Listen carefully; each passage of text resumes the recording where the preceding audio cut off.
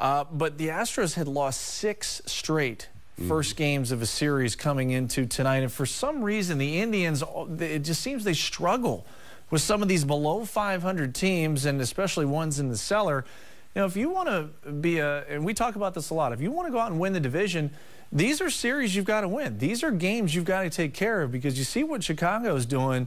They're running away right now early in the season, and you're going to have to play nearly perfect baseball to try and catch them.